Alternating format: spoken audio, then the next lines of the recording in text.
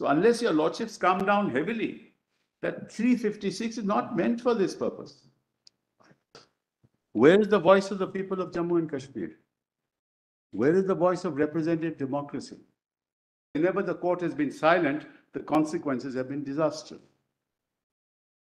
You didn't even hear what I said. So therefore, he was silent where I was arguing, Manoj. I can't interrupt him.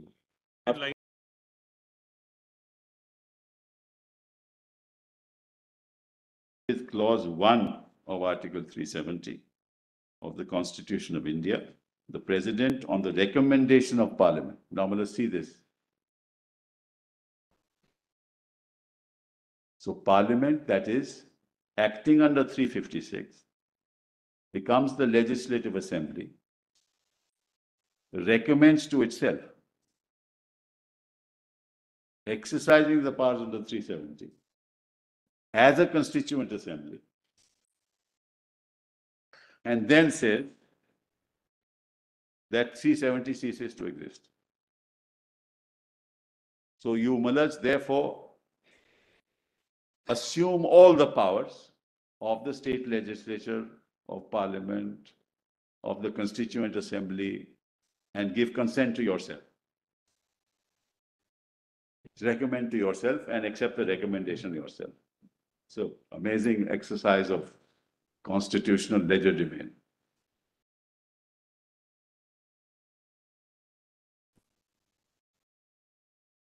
Not the only power that you can exercise under 356.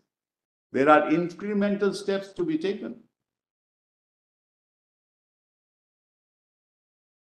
This is not a guillotine provision. And it's temporary, to say the least.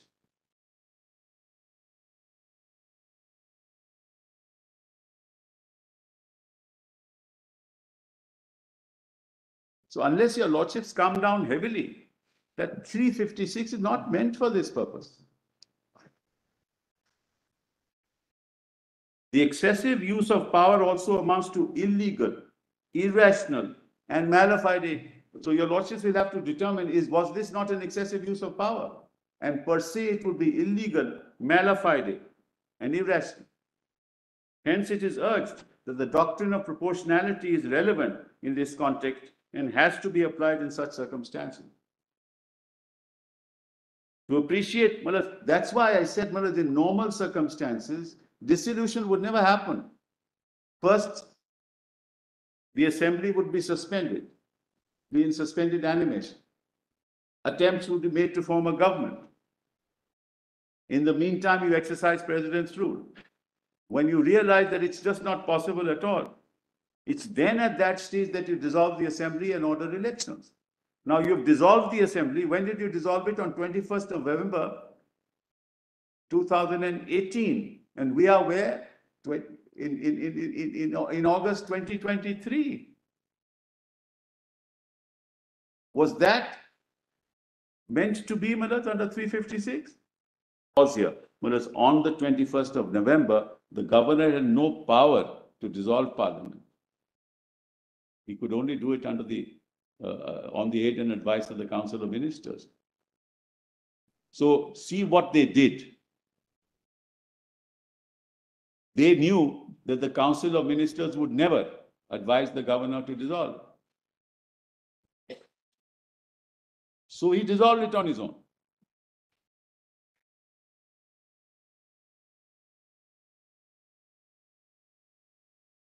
So if you dissolve it on your own, what are you left with? Only the governor. And then the governor, Manoj, did what he did. You impose 356 and then you take over the powers. And Manoj, ultimately, you are a delegate. 356 delegates the powers of the legislature to you. You're not an omnipresent, omnipotent authority to do what you like. You're a delegating. You've been delegated the powers of the legislature. What the primary institution cannot do, the delegate cannot do.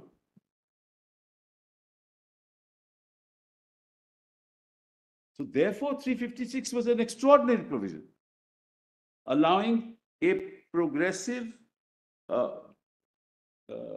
pathway for restoration. So what does that have done with this? Then, where is the voice of the people of Jammu and Kashmir? Where is the voice of representative democracy? 5 years have passed. Have you heard, Mullahs? Any representative form of government? When you convert a whole state, Mullahs, this way the whole, all of India can be converted. This power is given. And Mullahs, the proviso said you have to take the consent. You do away with that through an executive act. You don't even take their views. You become the legislature yourself. So where do we stand, Mullahs? We stand at a situation where, Mullahs, though the Constitution is a political document, its provisions can't be manipulated and maneuvered for political ends. It cannot be. That's not how you interpret a constitution. It is a political document, but you cannot politically misuse it and maneuver it and manipulate it, which is what has been done.